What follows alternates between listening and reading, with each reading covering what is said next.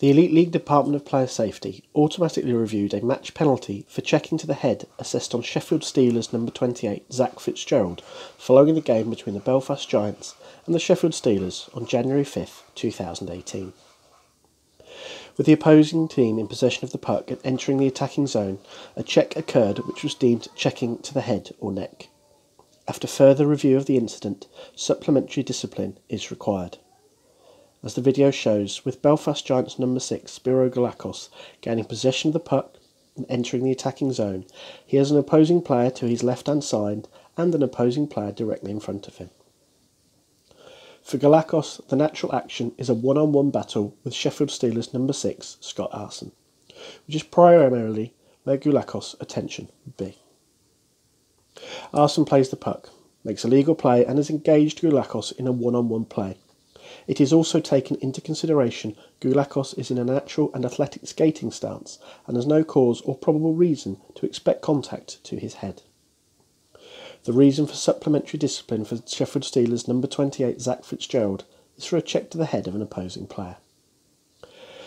Fitzgerald is considered the third man in to a one-on-one battle, which puts the onus on Fitzgerald to have a regard for the puck and, in the event of body contact, make sure the contact occurs in a legal manner.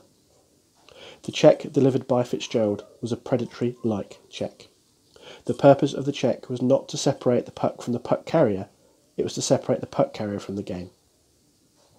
Fitzgerald loaded up before the check by going into a low body position to elevate up and into the opposing player head-on to create unrequired additional force. Most importantly, Fitzgerald extends his arms, primarily his right arm, up and away from his body to make direct contact to the head of the opposing player. Fitzgerald does not have to make this check. He had the possibility of making illegal contact and took advantage of an unsuspecting opponent. For an open ice check, it is considered recklessly endangering an opposing player and not a legal part of the game. The incident is considered a Category 2 offence, reckless.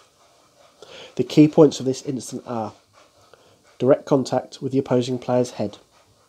It is considered a predatory-like check. It is deemed avoidable. The action is considered dangerous with an intent to hurt. Based on all of this, the Elite League Department of Player Safety has suspended Zack Fitzgerald for 4 games.